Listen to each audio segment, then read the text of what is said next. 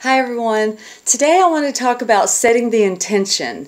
Today I was in the shower and I was thinking about how it's Monday, it's the beginning of the week, and a lot of times mentally we get caught in this path of thought that it's Monday, it's a hard day, it's the beginning of the week, but really it's just a humanistic way to set the work week. In our minds it's just about setting the intention because energetic projection of thought is the essence of humanistic magic, of casting spells, of activating manifestations. And we get to pick and choose which path of manifestation we want for ourselves.